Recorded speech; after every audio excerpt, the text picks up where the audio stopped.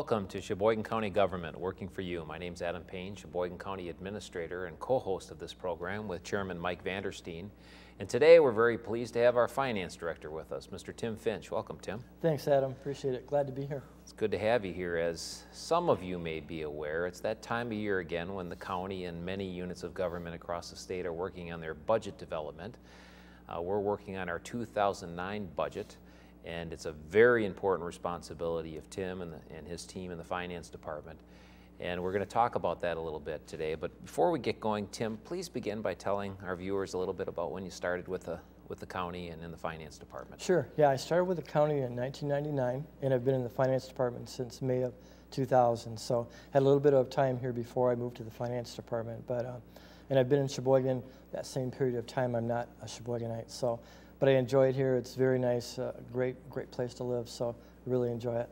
And big picture, what are the key roles and responsibilities of the Finance Department? Yeah, a lot of things, and it keeps our jobs kind of exciting. It's never a boring moment in the Finance Department. Budgeting, as you mentioned, is probably the most labor-intensive thing we do because it's pretty much an all-year process. We do external and internal financial reporting, accounts payable, accounts receivable, internal auditing, debt management, financial forecasting, financial policies and procedures for the county as a whole, and financial analysis. So lots of fun stuff. A lot going on. How many staff do you supervise in the office? We have 10 people in our department, and kind of fluctuates depending on whether positions are filled or unfilled, and periodically we'll have a position that remains vacant, but 10 people. Well, as I mentioned, the budget process, certainly we've been talking about since last February, March already, but yes, are really getting in the heat of, is one of the most important documents that's developed. In fact, it's the most important policy document that the county board ultimately adopts. How does the process work? What's a thumbnail sketch of the budget development process timeline? Sure, yeah, it's an interesting one. As you know, it really starts in January, February. We'll get together and start talking about what are the challenges for the year, bring in the county board chairman, kind of get a feeling for what hurdles are we going to have to overcome in the budget process, and then look at what's an appropriate target for that coming budget. So that starts in January, February, March, in that period of time. And then that really kind of builds up to the budget kickoff, which is in June. And at the budget kickoff, that's where the chairman, yourself, the finance committee will give the target, relay the targets for each department to all the departments in the county and give them a chance to ask any questions and really set the stage for what's going to happen with that budget. Where does the county want to go? What do they want the tax rate to be? How much are we going to levy the taxpayers, or will the levy go up or down? So that's the budget kickoff in June, where the targets are given to all the departments. Then after that, there's a period in July and August when departments will have to come to you. You're kind of the first line of defense against to guarantee that we're going to meet our overall budget goal. So they have to come to meet with you and myself, and the job is to position them to go to their committee with a balanced budget based on their targets that they were given. Then after that, they go to their own committee. Again, their budgets are reviewed. Their committee can remove anything they don't feel is appropriate, add things. Their job also really is to position that budget to meet the overall goal for the county. After that, then budgets will go to the Finance Committee. And often the Finance Committee has to do heavy lifting as far as making tough decisions on what we can afford to do and what we can't afford to do. So that's a very important step. That usually happens August to September. October 14th, we actually publish the budget. It's available. We publish a summary of it in a newspaper, make it available online. October 21st, it's presented to the county board. And October 28th, after they've had 1 week to kind of digest it, then there's a public hearing and a line-by-line review of every single budget. And November 4th, it's adopted by the county board. So it's a long, involved process, as I know you and Mike are well aware. You went through that pretty quickly, and for our viewers' benefit, the budget process, as you said, it's almost an annual development process. We start already in January, February working on the next year's budget, and really starts heating up this summer and fall. And as you pointed out, we're in the midst now of reviewing individual department budgets, and the liaison committees will then get involved, and the Finance Committee, and ultimately adopted by the full county board. both Tim and I have been with the county now for almost 10 years. I started in 1999. I mentioned off the air just a few minutes ago how important it is to surround yourself with outstanding people, and Tim is certainly one of them, just a fantastic finance director. And one of the things that we've done probably increasingly over the years is really tried to develop specific targets that positions the county board to achieve its goal. In my experience, and I'd like to hear your point of view, Tim, but in my experience, the liaison committee, committee, again, is that standing committee that oversees the Health and Human Services Department, for example, or the Law Committee oversees the Sheriff's Department. They have a very important function as policymakers to establish priorities. But in our experience, what we've found is generally those liaison committees are not necessarily real objective when it comes to establishing the budget. They tend to be very supportive of their respective departments, and that's human nature. And sometimes they're not the ones who really have to make those tough priority decisions and pare down the budget to get to a point where it meets the county board's overall goal. The Finance Committee, and you and I get involved with a lot of that, as well as obviously Chairman Vandersteen. But as you think about the county board's process where they're involved, what's really stood out in your mind over the years as you've worked with the county board and their involvement with that process? Well, I think probably the best thing that the county board has done, and you know, I know you were instrumental in seeing that happen, was that a number of years ago we went to a different approach. Instead of just giving departments, taking their previous year's budget and adding a certain amount to that, we actually look at what do we want the target levy to be for the county as a whole. You know, what do we want to do for the taxpayers? What's appropriate? And we actually set a levy target for every department. So they knew right up front, here's what you have to work with as far as levy, and then you have to make your budget work within that. So I think that's just really been critical to the success of the budget process over, you know, the last number of years. It's the best thing I think we've done. Very good. Thank you, Tim. Tim, it was about 9 years ago when we established this new budget process, setting these goals and targets to eliminate some of the large swings we'd have from year to year in the tax rate. How do you think the counties performed in the 5 years after that was done compared to the previous 5 years before we established these targets? Sure. Actually, I've got a chart here that I think will show that. I'm going to put this up here. I think they can get it on camera. This one goes back to 1992 and then goes up to 2009, where we're hoping to set our tax rate, or have set our target tax rate. And you can see back in 1992 it was fairly high. It was about $7 per thousand. And then it took kind of a roller coaster ride there all the way up to 1999. Then from 1999 on through 2005, it's been pretty flat, and that's a reflection of the budget process that was established, I believe, when Adam came in to try to reduce the ups and downs in the tax rate and keep it more stable. And that was very successful, you can see in this period. Then the last 4 years, what's happened is we've seen a consistent drop in the tax rate as a result of two things. The first thing that happened is that the county, or the state, imposed a levy limitation that had not been imposed previously. So that restricted local units of government how much they could levy. So that was partially responsible for 2006 and 7 tax rates dropping. Then in 08 and 09 continues to drop. That's really a reflection of the county board and the fact that they've taken a very targeted approach to what is the levy going to be in Sheboygan County. And as you guys know, some of the taxpayers may know and some may not know, this will be the second year in a row that the tax levy has actually gone down. It's not just we've reduced the growth in it, the levy has actually gone down. Last year it went down about 1.2%, and the target for 2009 budget is to go down another 1%. So, and that'd be the second time in 22 years that that's happened. So it's last year was a milestone. Number 2, doing it 2 years in a row is practically unheard of, so it'll be quite a feat to do that. Just a quick clarification, you just mentioned tax levy 2 years in a row, yet of course you're showing a chart here that is the tax rate. Maybe you want to just very quickly clarify, well, what's the difference between the rate and the levy? Right. Yeah, the rate will, the rate can go down, and it doesn't necessarily mean that the levy will go down. It's a function of equalized value. So in this case, though, however, the rate is actually going, tax levy is actually going down. That's not really reflected here because it's just a tax rate. But you have to look at really where the rubber meets the road is the tax levy. That's what hits the taxpayer's pocket. So, you know, if you're asking a local unit of government, how are you doing for your taxpayers? Ask them, what is your levy done? Has your levy gone up? Has it gone down? Most are going to say it hasn't not gone down. It's pretty rare to see that happen. But how much has your actual levy gone up percentage-wise? 2%, 3%, 4%. The state's idea of a reasonable levy increase is 2%. That's pretty much what they've mandated.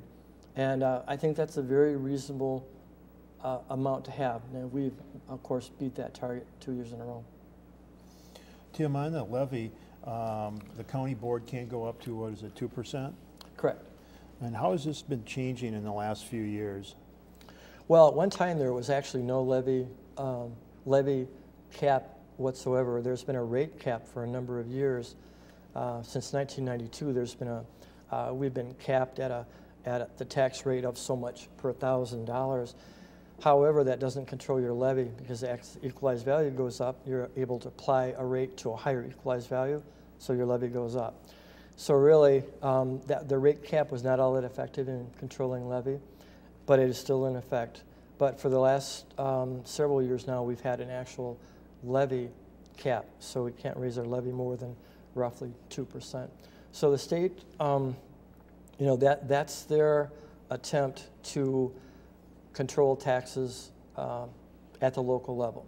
Whether they've really followed through at the state level or not, I'm not sure that they have. But anyway, that's their attempt to satisfy the taxpayer that they're doing whatever they can to help them at the local level. Tim, what do you think the most challenging issues we face in trying to hold the taxes down? Oh gosh, Mike, how much time do we have? Well, just give us the highlights. Just kidding. One of them that is there, and there's just not a lot we can do about it, but the constant increase in wages every year, roughly 2.5% to 3%, which is a pretty normal wage increase, that compounds. It builds on itself year after year after year. And over time, truthfully, I think that's probably one of the biggest challenges that we face. We've met that with a couple of things. We try to meet that with keeping negotiations to where we can have a wage increase that's reasonable. You know, we'd like to be down in the 2 to 2.5% range. Often it's 3%. The last couple of years it's been 2.5%. We're thinking 3% for 2009. So that constant compounding of wage increases over a long period of time is huge, has a huge effect. Health insurance has been a big issue for a number of years. Not so much now. It's quite under control now with some things that have been done by the HR committee and HR department to really control health insurance costs. That's much improved. That's helped tremendously. Rocky Knoll, the healthcare centers have been a huge challenge. And we sold Sunny Ridge, so we've solved a big part of the problem there. And in fact, selling Sunny Ridge is the primary reason why we've been able to reduce our levy now 2 years in a row. Without selling Sunny Ridge, we would not have been able to do that. So it was critical. Rocky Knoll still remains a challenge. Healthcare is very, very expensive to provide. But we have a good team in place there. We have a new director. The Healthcare Centers Committee is devoted to doing things that are proactive and to marketing Rocky Knoll.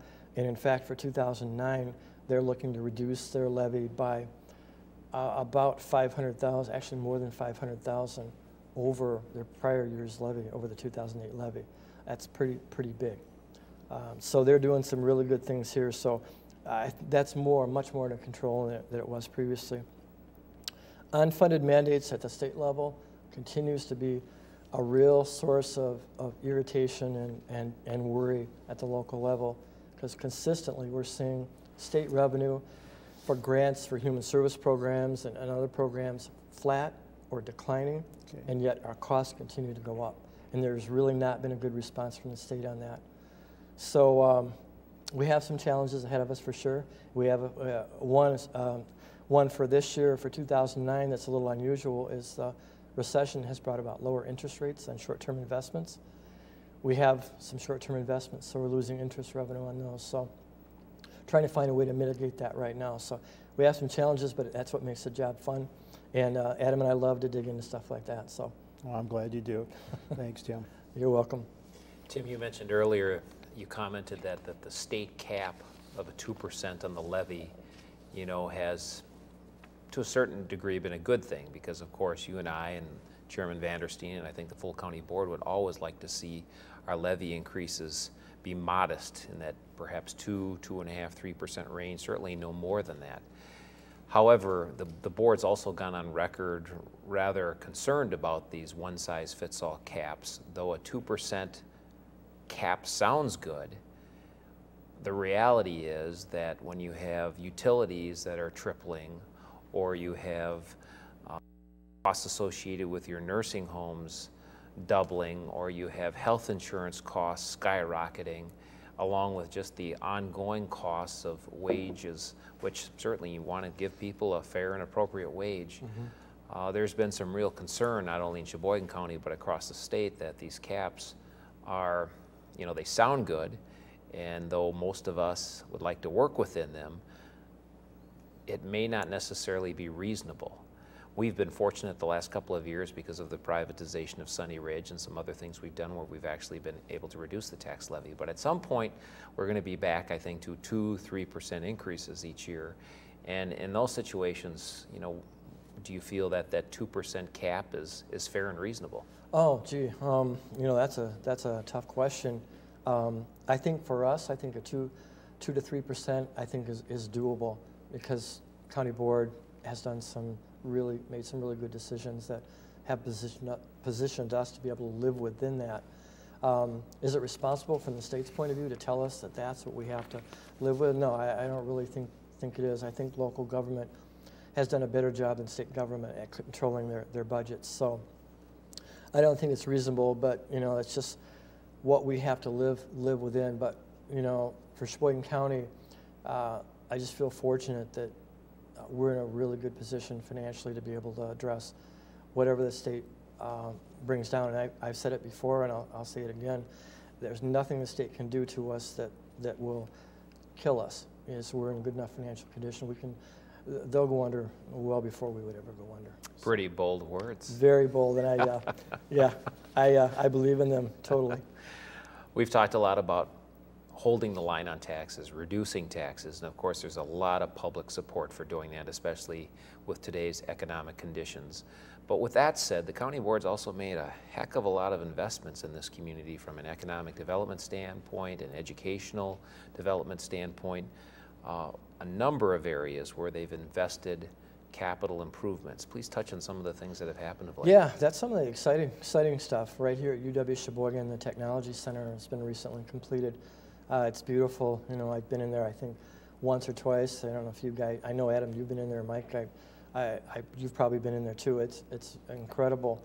The science building a few years ago was completed. We've used that a couple of times for conferences that we've had for Leadership Forum. Just amazing facility here and getting better all the time. So those are some of the good things that the county is working with UW system to improve out here. The airport, extremely exciting things going on there. Expanding the runway. They can bring in jets with more fuel. They can fly. Actually, I think they're approaching the point now where they can take off from Sheboygan, and if they wanted to, fly to Moscow or somewhere equally far away without stopping to refuel. So really amazing stuff. And Morgan Aviation planning a development at the airport that looks absolutely unbelievable if they can bring in the number of jobs that they're talking about bringing in, and it looks pretty positive for them that they'll be able to do that. A new line of aircraft will be coming out of there, very, very high-tech business jet type of aircraft. So airport's just an exciting place to be. Then there are the kind of more routine things, phone upgrades, computer system upgrades, software upgrades, ongoing roof replacement throughout the county, trying to keep our buildings up to date. And expansion of our trail systems. Interurban trail is something that they've been trying to really finish that off for a number of years. And then also a brand new software program at Human Services, which will replace many of the aging software programs they have there. That's been a major project. So lots of exciting stuff coming up. And a lot of things that people wouldn't think about, perhaps if they're not watching this program or following things in the newspaper. I know we've said it during this program before, but with the Acuity Technology Center and the Science Edition here prior to that, recently UW Sheboygan was co-located here with UW Extension. UW Extension moved here from Falls.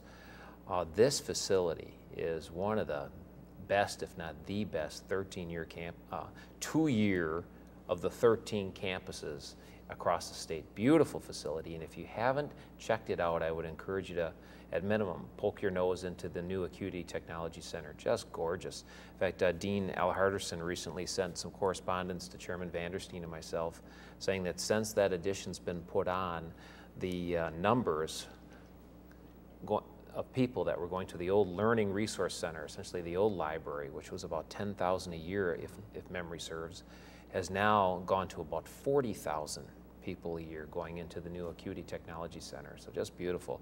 And the other area real quick, the airport, as Tim mentioned. Yeah.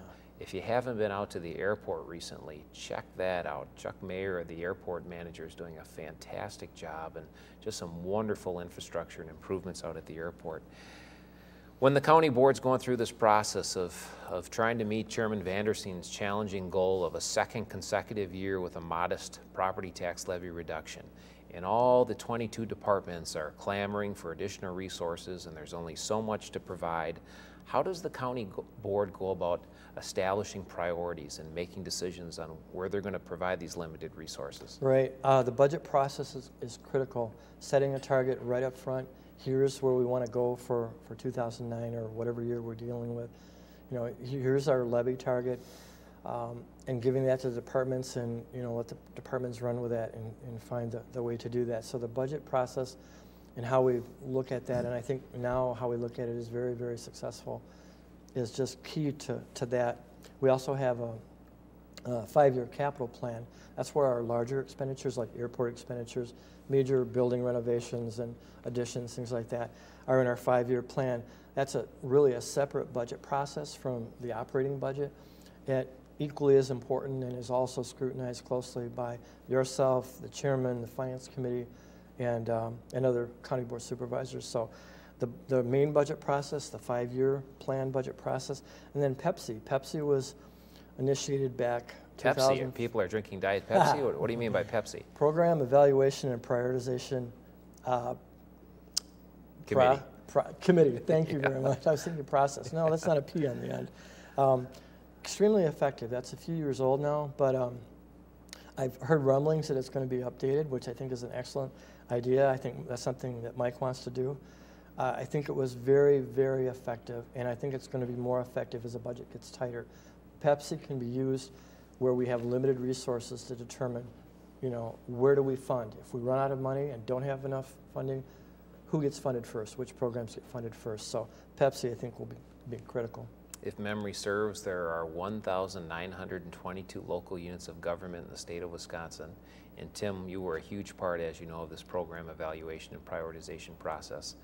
And we are probably one of a dozen local units of government out of that nearly 2,000 that have actually gone through the painstaking process of reviewing and evaluating and ranking every program and service. And when we did that a few years ago, we learned we had about 206, 207 programs, and the county board and department heads now can use that as a tool when it comes to making budget decisions. It's been very valuable. Absolutely. And Mike's looking to update that next year, and that's certainly something we're going to pursue. Yeah, I think it's a great thing to do. Moving along here, the public that's watching this program and may have some interest in one of those 206 programs or services, or something they want to see added, or something they feel is not a good use of taxpayer dollars, how do they get involved with the budget process? How do they have input? A couple of ways they can do that. One way is they can go to a standing committee meeting. They can go to a finance committee meeting, look for the agendas. Those are posted online on our website. And on the agenda, it'll tell what budgets are being considered. So if there's a department they're interested in, check out our website, find out when the finance committee is meeting, attend a meeting. They're open, all open to the public. So that's a good way to do it. Or they can go to the law committee or another committee if they want to see specifically programs that would be administered by the law committee. Can they just show up at the last budget meeting at the county board, or Absolutely. Or is it better to get involved a little earlier? Well, it's probably better to get involved earlier. And that's where the initial decision making takes place, is at those committee meetings, finance committee and the other committees. So that's really, you get a better flavor for how the budget is developed by doing that. But if you don't do that, you can still go to the public hearing. That's October 28th, 6 o'clock, 5th floor of the courthouse in the county board chambers. That's where the public hearing will take place. Anyone can come, speak to the budget, say anything they want, ask any questions that they want. And also the county board that night goes through the budget, but department by department, and can make changes, additions, deletions, whatever they want to do to the budget, they can do at that point. So it's a real good night to show up if you have some questions about the budget or just want to make comments. What was the date again on that? October 28th, 6 p.m., 5th floor of the courthouse. And as Tim mentioned, not only is that a good forum, because that's the public hearing for the county board to hear from you before the full county board, but all three of us would tell you from experience that the sooner you get involved with the discussion, the better. And if you attend one of the respective committee meetings, whether it's a law committee, if it's dealing with the sheriff's department, or healthcare center, if it's dealing with Rocky Knoll, health and human services, dealing with the health and human services department, if you attend a committee meeting sooner rather than later, your input, I think, might have more influence on being considered and perhaps improving something. But we will say this, nearly everybody puts the pressure on the three of us and all of those county board supervisors to hold the line on taxes. But we rarely hear anyone suggest a program or service that can be eliminated or reduced. Rarely does that happen. We almost always hear people suggest a program or service that can be beefed up or needs to be expanded or needs to be added. And if you have any thoughts on how we can deliver our programs or services more efficiently, or if there's a program or service that you feel is not a good use of taxpayer dollars, contact your county board supervisor, because we need that input. It's very valuable. So again, public hearing on October 28th at 6 o'clock. Tim, in the final minute we have, anything else you wanted to share or comment about your department or staff? I'd like to thank my department for all the work they do. A ton of work throughout the year on the budget, and do a very good job and support me. I couldn't do what I do without them, for sure. So Mary Wegman, Deputy Finance Director, and everybody in my department are incredible. So big thanks to them. Outstanding. Well, thank you for joining us, and thank you, Mr. Finch, for being here today. You're welcome. Thank you. It's a busy time, and it's a very important time, and the county board is working diligently on your county budget and what ultimately will be your property tax rate and how much you'll be levied to support those programs and services. So get involved. If you have questions, contact your county board supervisor. Next month, our guest will be Mr. Mike Taubenheim, the administrator of Rocky Knoll. As Tim mentioned earlier, doing some fantastic work at Rocky Knoll, really more proactive, competing more effectively. It looks very encouraging. In fact, Chairman Vanderstein had a letter in the Sheboygan Press that if you didn't see, you might want to check out. Very good news. Future looks bright for Rocky Knoll. So with that, on behalf of Chairman Vanderstein and myself, thank you very much for joining us.